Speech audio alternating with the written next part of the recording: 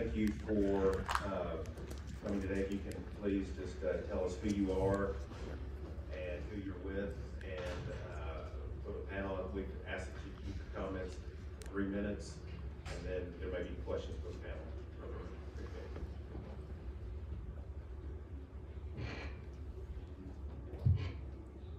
Thank you, Mr. Chairman and representatives. My name is Dr. Denise Sibley. I'm an internal medicine board certified physician from Johnson City. I've treated over 4,400 patients for COVID over the last 23 months. I've done so without any financial benefit, and I come here without any financial conflicts of interest or any conflicts of interest. I work for myself. This is something I'm very passionate about as someone who's actually COVID recovered myself.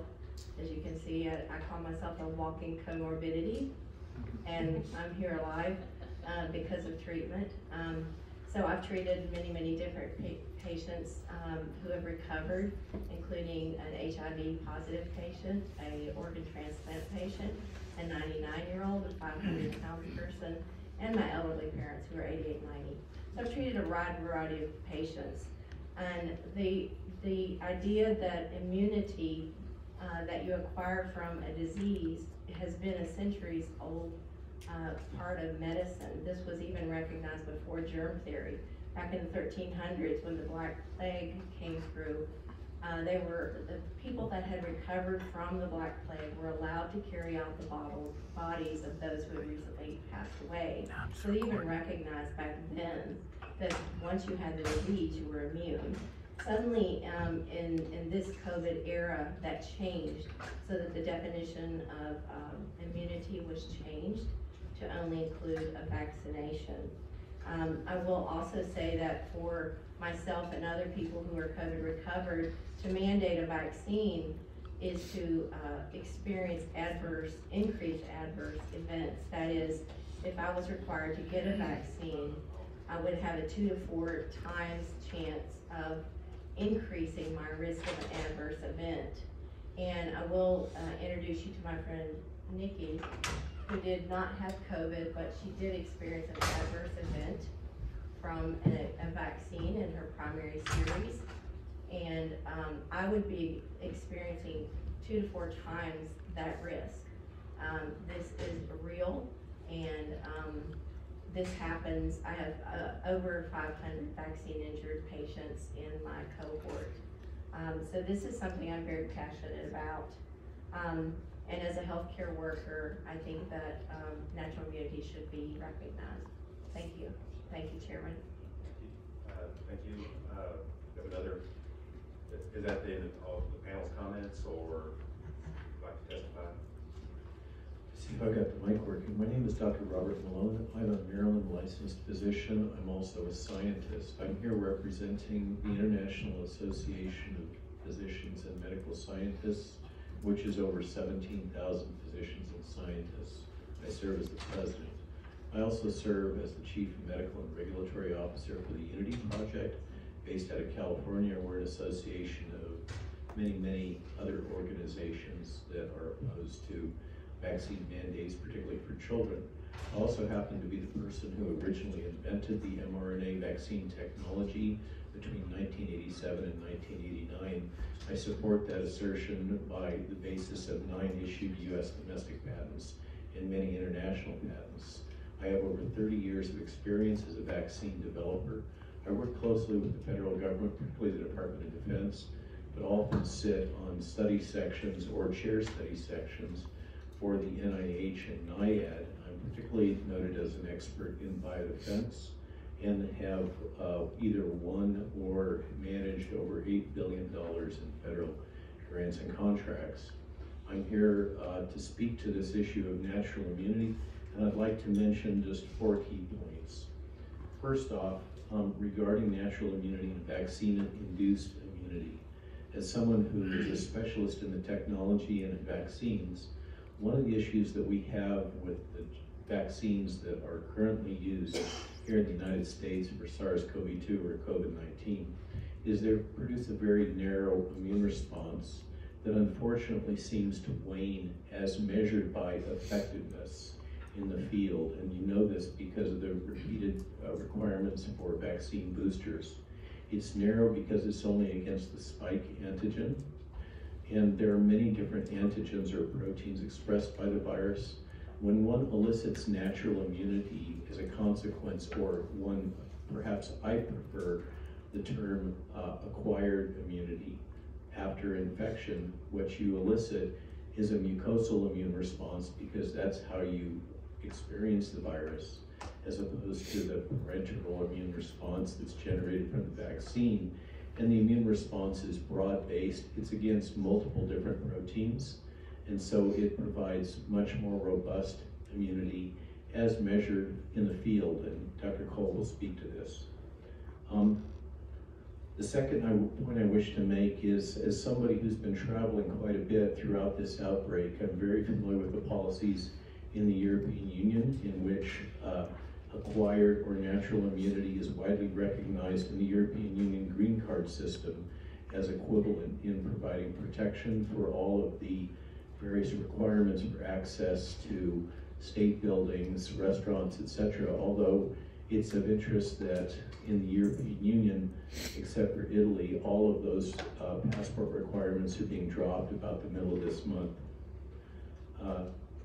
Third part, natural immunity versus acquired or recovered. I just wanted to mention those terms are somewhat, they're interchangeable. It's the common language that's developed this idea of natural immunity, but more precisely, it's really the acquired immunity, as opposed to the term we usually use as innate immune response. That's the immunity that your body naturally has, even if they haven't experienced the virus before. So technically, I prefer acquired immunity rather than natural immunity, but that's a small tick. We are aware, unfortunately, that with the vaccines, the antibody response wanes. You're over your 3 minutes. I apologize. Okay. We can get to you in the questions. If you have one more person to testify, you are recognized. Thank you, Mr. Chair. I'm Dr. Ryan Cole. I'm an MD. I'm a physician, Mayo Clinic trained, anatomic, clinical pathology, subspecialty fellowship in dermatopathology. I do molecular biology. I've done over 150,000 COVID tests in my laboratory. Much to my chagrin, there's a member of the General Assembly that sent out a false email, defamatory, libelous, slanderous about me. Hopefully you will all get a copy of my CV. On the bill, please. All right, thank you. Just so you know, I am who I am. Natural immunity to both Dr. Sibley and Dr. Malone's point is that we have always recognized it in medicine until these last 2 years. Just in the last week, Dr. Walensky of the CDC has finally started soft pedaling and saying, hey, yeah, natural immunity, COVID-acquired immunity is real. That was in a grand round she gave at Washington University, St. Louis last week. We know that a vaccine immunity does not equal a COVID-recovered immunity, for the point that Dr. Malone just brought out, that there are many proteins on the virus. The vaccine only covers one. COVID-recovered acquired immunity covers all of those. We know SARS-CoV-1, for 18 years and running now, those individuals who had SARS-CoV-1 are still immune to SARS-CoV-1, and interestingly, cross-immune to SARS-CoV-2 as well. So people worry about, is this long durable? Absolutely. An acquired natural immunity is long and durable. Studies from those individuals who had COVID early in the pandemic in Italy, northern Italy, still have immunity.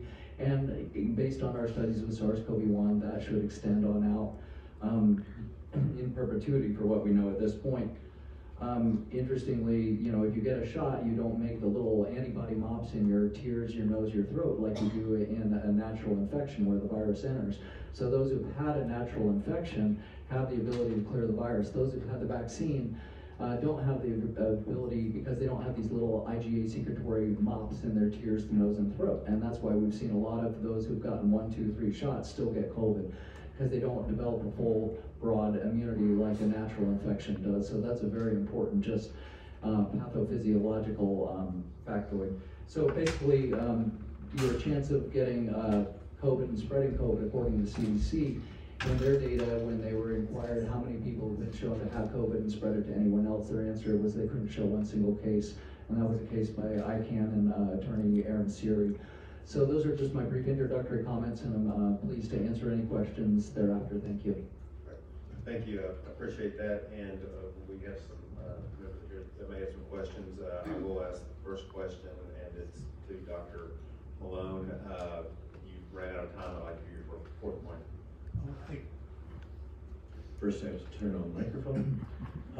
The point has to do with the durability, which is a key issue, and we know that waning immunity has been a major problem with the vaccines, no matter how many boosters you receive. And as Dr. Cole has just testified, the data are very clear that the acquired adaptive immunity lasts considerably longer than the 60 days associated with the vaccine-acquired immunity. I'd also like to emphasize that one needs to be cautious. There is no evidence that neutralizing antibodies or antibody titers are actually an accurate predictor of protection. That seems to be a misunderstanding among many folks. The only measure that we have right now in a regulatory standpoint, and that's one of my core competencies, is actual measured immunity in the terms of the patient not being susceptible to infection. So at this point in time, the fact that antibodies may wane with one of the other vaccine or acquired immunity is essentially moot because it is not predictive of protection. Historically, with respiratory viruses, the protection is afforded by T cells, antibodies. Over. All right, thank you. Appreciate that. Leader Gant, you're right. Thank you, Chairman, and thank you all for being here today. I'm not sure who wants to take this question. I've got a few questions. Allow me to, Chairman. You're right. Is it your professional opinion that the acquired natural immunity, is it more effective than the vaccines that are on the market now? And if so, why? Thank you, Mr. Chair. Thank you for that question. Yes, if we look at the studies out of Israel and out of Qatar, they clearly indicate that a COVID-recovered immunity is much stronger than a vaccinal immunity. In the early Israel studies, and this was on hundreds of thousands of patients, it was about 13 times stronger to have a COVID-recovered immunity. In the Qatar study, it was approaching 30 times stronger. So we have the data from many studies around the world with good data sets showing that those who have recovered from COVID have a much better, longer, broader, durable immunity. How long does the vaccine, is there any science or studies that show how long the vaccine lasts versus natural acquired immunity? Well, that's the challenge with these vaccines. We've seen the number of cases acquired in those who've gotten a shot and still gotten COVID. So early on, it was thought that they would be long lasting. We found on average it was only a few months and waning at that. And with Omicron, we've seen that those who have had a shot or had a booster actually have a higher chance of acquiring Omicron than those who didn't. So we've seen the data out of Denmark, out of Israel, out of the UK, where the shots actually turn into what we call negative efficacy, where your chances are higher from the shots of getting disease instead of being protective. Sir, if I could augment that, sir, in the latest data from Albany Board of Health that's received quite a bit of press attention, we see evidence in the pediatric population of lack of protection for as short a period as 30 days. So very short duration, we call it durability of protection associated with the vaccines in key pediatric populations. Over. You're right. Are there any additional benefits of natural immunity versus vaccine long term? Recognize. Thank you, and that's a great question, and I think that goes back to the SARS-CoV-1 question. And those individuals, if you have a natural infection, you make antibodies and T cell memory broadly to all parts of the virus. Now, when you get a shot, you're only getting about 12% of the virus, the hat of the virus, your head. But in a natural infection, in all diseases, when you see the whole organism, now you have a broad brush painted picture of that organism, and your body says, well, if I can't attack this part, I can attack that or that or that. Not only do you have those neutralizing antibodies, but you also have the Marines of your immune system. They're the first ones in to recognize an invader, and they also form memory, and they attack that whole virus as well. But when you focus on one little area like the spike and it mutates, now if you have just that vaccinal immunity, you're going to lose that breadth of coverage. but you have a big, broad, strong marine fighting force if you've had the natural infection, because your body recognizes all those proteins in the entire virus, even if part of it changes. Sir, I may augment that. We use this terminology, mucosal immune response, and it may not mean much to the layperson. What the language means is that your immune system is targeted and it has different characteristics depending on where you first encounter the antigen, the virus. And this term mucosal immunity, what it means is there are particular types of antibodies, Brian referred to them as secretory IgA, that are produced in the lining of your mucosa, like your nose and your oropharynx. And that's where you get infected with these respiratory viruses first. And so the specific answer to your question, in addition to what Dr. Cole just mentioned, is there's this specific category of antibody that's produced with natural infection that is not produced with the parenteral infection, the muscle shot. And that is key to clearing the virus and preventing you from being infected by the normal route of your nose and your mouth or your eyes as a frequent source. I hope that makes sense, sir.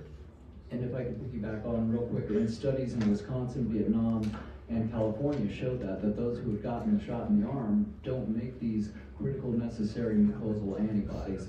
And hence those individuals in those studies that had gotten the shot were carrying equal or higher volumes of virus than those who had not. Very good. Mr. Chairman, this is my last question, I promise. Help me understand the vaccines that were developed. They were developed under an emergency orders, correct? So they did not go through the normal testing and trials that take years. Can you explain that so the committee can have a better understanding of that process? You're right. Thank you, sir. I'll field this question. I am a specialist both in biodefense, in federal rules and regulations, and regulatory affairs. I've been doing this for well over 20 years. I'm a recognized expert in this area, particularly in emergency use authorization language. What we have is a situation in which, under the understandable fog of war and the need to expedite some immediate response, a series of decisions were made in the White House and in the task force known as Operation Warp Speed.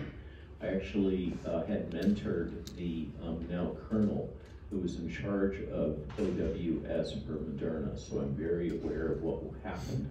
And it certainly, although the government has asserted that there were no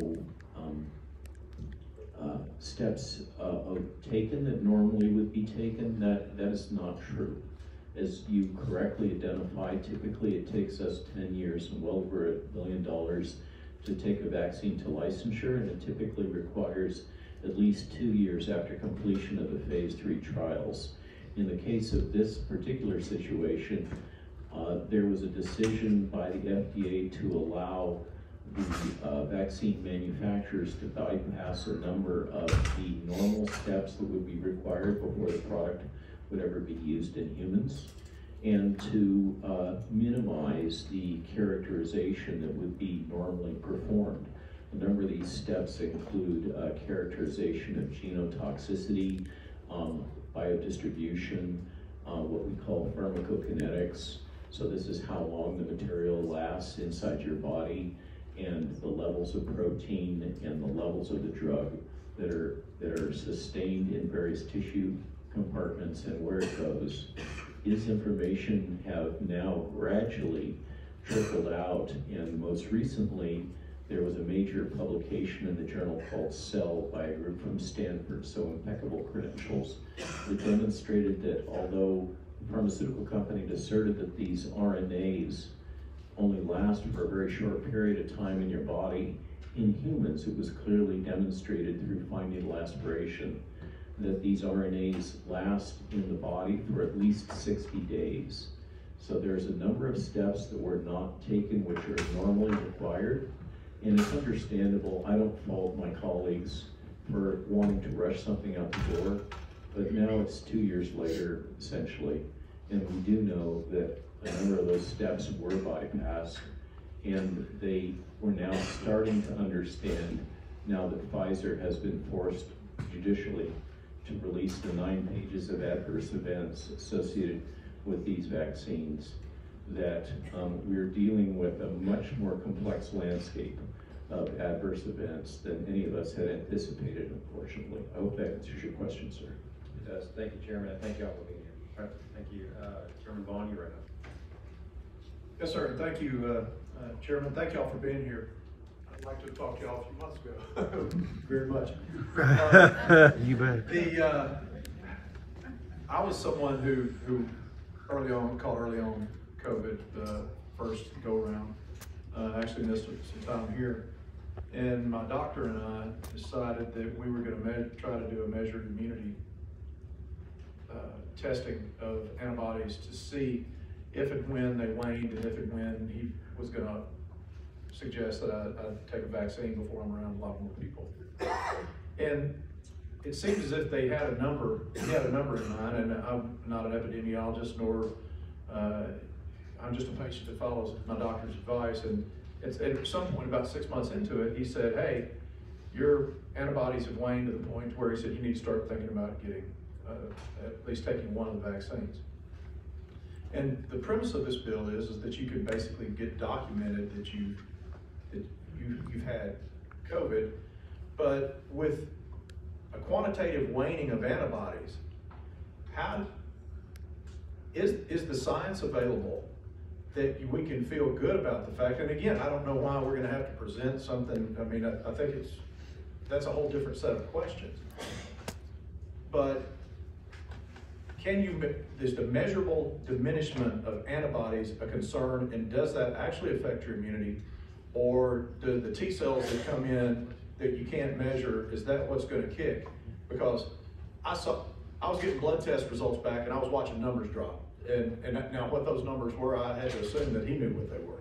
But that's my question. And I'm sorry for the jibber jabbering around, but I'm trying to communicate in stuff that I'm not that smart about. No, thank you. That's an excellent question. And this is a common question, and my answer is generally antibodies. Because your antibodies always go down in any infection. If we kept an antibody response level to all the pathogens we're exposed to every day, our blood would sludge. So it would be non-viable for life. So your antibodies levels do go down, but what's important is we have memory cells both in our lymph nodes and in our bone marrow, both B cells that make those antibodies. Those memory cells still exist. And then more importantly, those T cells, which you can measure a subset of T cells that has been activated to SARS-CoV-2. So there is a test that measures for activation specific to SARS-CoV-2 virus. It's a little more expensive test, unfortunately, but it is documentable. The most important thing, and I think, and Dr. Kumar brought this up, is if you've had an infection, you were ill, you had a positive test, your doctor has validated that. In the history of medicine, generally, if you've had a disease and your doctor says, look, you've had that disease, I mean, that's documentation enough, in my opinion, because it does become kind of a rabbit hole of, well, how do we prove this, how do you do that? There are some good lab tests, there are others that are not so accurate. It's a great question. But the clinical data is really, I think, what's most telling. And if you look at the clinical outcomes in individuals that are COVID recovered, and or a handful do get reinfected even if they had COVID, more seem to be getting reinfected if they had the shot and not had COVID. They'll get reinfected after the shot. But the clinical outcomes, especially if you look at that large study out of Qatar, there were no adverse outcomes in the handful of people that got COVID again after being COVID recovered. Whereas in the vaccinated group, there were a lot more ICU admissions and demises. So looking at the broad clinical outcome in recovery of disease is one of the best societal measures of acquired immunity. Vaughn, you're right up. Thank you, and this is just the one follow-up. My wife was tested and determined to have antibodies, yet she never presented a symptom. And so from that standpoint, again, her doctor, my physician said, hey, yeah, you've had it, you've got a period of time here, you can go do whatever, is responsible. But for those people who don't present, is there are y'all against them going to get tested? I'm trying to figure that out, because there's a lot of folks walking around that think they're the luckiest people in the world because they've never had it, never caught it.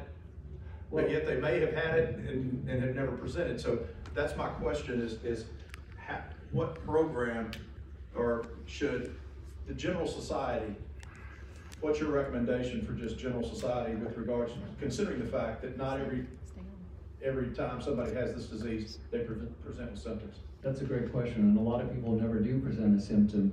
And if we look at some antibody studies, take for example children in the UK, as of January, 96% of kids through those studies had been shown to already have COVID. Now we can assume based on, now the CDC's data is way behind, but we know hundreds of millions of Americans have had COVID. They said 140 million last week. It's far higher than that, likely, to your point of asymptomatic individuals. And this was just laboratory data, aggregated from around the country. So great question. There's a set percentage of people that will never get COVID, and here's why. Because we have common cold coronaviruses that are 60% similar to this virus. And so you will, going to that broad natural immunity, because they formed some antibody memory to these other common cold viruses, may never get COVID at all. Now, is COVID with us still? Will it be endemic? Yes. Are we back down to pre-December levels of infection? We are. So we have this giant Omicron spike, we're back down to take a breath. We don't have a medical emergency anymore, per se. If you want to get tested, the antibody testing is easy. The T-cell testing is more expensive. If you already had COVID, don't worry about it. But if you have that question, yeah, there are laboratories that can do it, and those are measurable. Can I add one comment to this? The underlying thesis of a lot of this discussion is that this is a highly lethal pathogen.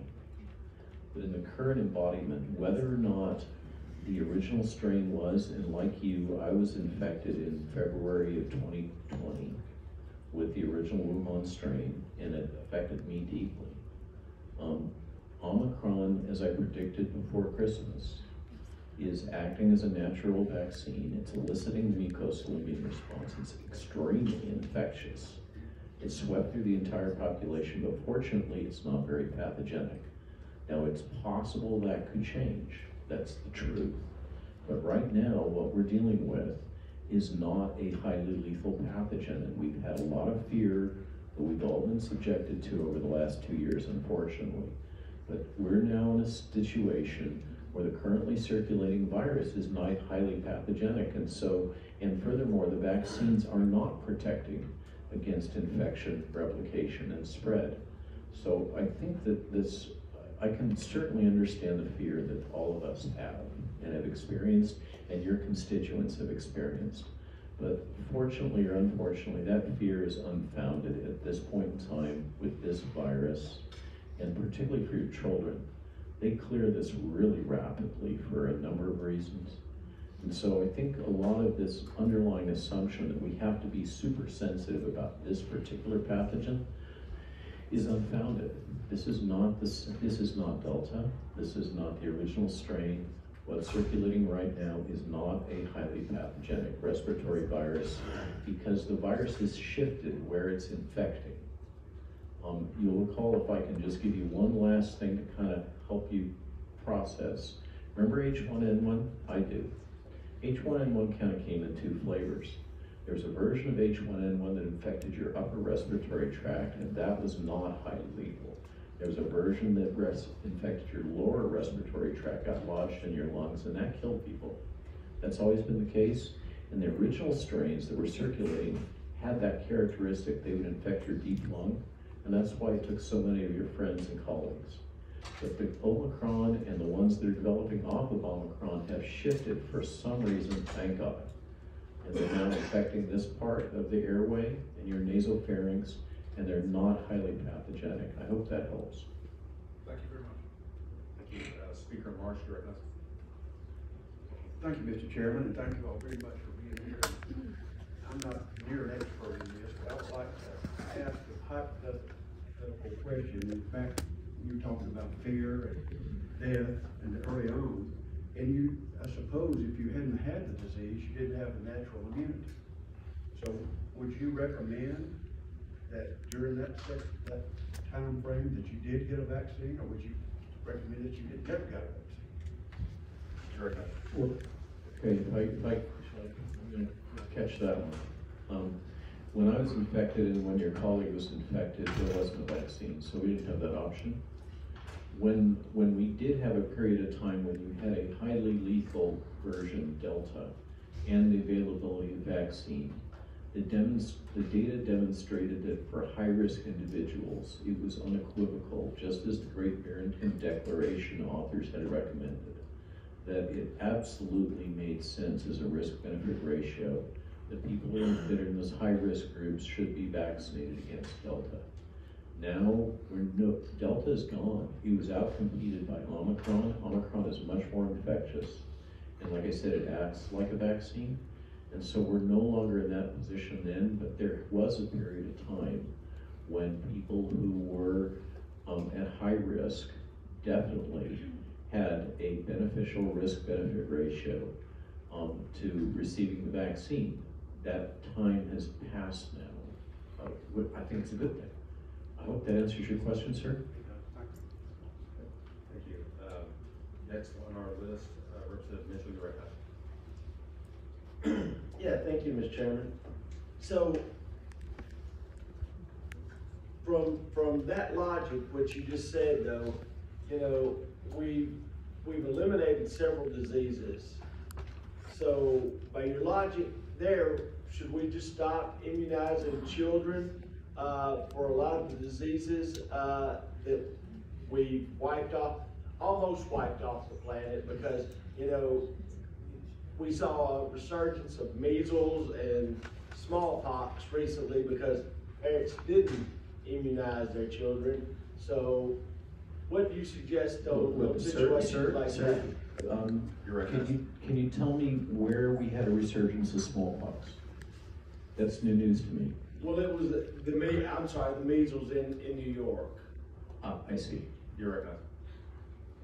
And to that question, that outbreak stayed within, if you look at these small outbreaks, they generally stay within that small cluster of that unvaccinated group. These have tended to be certain religious clusters and religious groups, but if you ask for the data to document any spread beyond those groups, you don't see it. But when it comes to SARS-CoV-2, now that we have Omicron here and the vaccines essentially don't prevent you from getting Omicron, this virus has intermediate hosts, meaning the virus can bounce back and forth between animals and humans and animals and humans. So unless you stick a shot in every bat and every pangolin and every deer, white-tailed deer like to house this virus in their nasal mucosa as well, there are too many animal reservoirs for this kind of virus. There are certain viruses that you're talking about that we've essentially been able to eliminate from humanity. We will never get to COVID-0 because this virus has the opportunity to go back and forth between animals and humans. So this is a basic virology principle behind different families of viruses, and this is one of those viruses where we can never eradicate it for that very reason. And the director of the CDC has recently acknowledged that in the term that's used, it's again one of these sciencey terms, is that this virus is now endemic and will continue to be so. You're recognized. Thank you. Thank you, sir. I might bring up that there's treatment. Early treatment really works, and I've demonstrated that in my over 4,000 patients. There are many protocols that we've used for over almost 2 years now. So early treatment is a very, very good alternative, in fact, superior to vaccination. Thank you. Mitchell, you're recognized. Yeah, thank you, Mr. Chairman. So Dr. Cole, so you wouldn't suggest the vaccine, even when the vaccine was available for the Delta, you didn't want to prescribe that. Did you prescribe anything else to your patients other than to get the vaccine for COVID-19? You know, in terms of the vaccine, no, I haven't recommended it to anyone because I've never spoken against a vaccine in my life. So, you know, those who label me anti-vax are incorrect. I'm pro-good science. And in this regard, we had a new experimental gene shot with no long-term outcomes. By the time Delta hit, we were starting to see the efficacy of the shot wane and become negative. Same thing with Omicron. In children who have a 0% risk, I would never recommend the shot for a child ever. Just like Governor DeSantis did in terms of no healthy child to get the shot. So in retrospect, no. And, you know, a small benefit maybe in some of the elderly, but now my concern is we're seeing those who got multiple shots are dying of, in studies, they're dying of all-cause mortality, all other causes at higher rates in that vaccinated group. So my background concern is as an, you know, with a background in immunology, pathology, virology, when I looked at the technology rolling forth, knew the history of SARS-CoV-1, and antibodies forever. You get a shot, you make an antibody forever. A therapy is temporary. You give somebody a therapy, which I did for many patients and helped them and lost not a single patient. That therapy goes away. That antibody doesn't. It's good at first, but it becomes your enemy down the road if it's the wrong antibody. So you're stating that you did not lose a single patient, and you still didn't answer the question if you prescribed anything else. So yes, I did. do you want to restate that you did not lose a single patient? Yes, I will restate that. Okay. I did not lose a single patient. Not a single patient was hospitalized. Not a single patient passed away. Yes, I used ivermectin, hydroxychloroquine, budesonide, fibrate.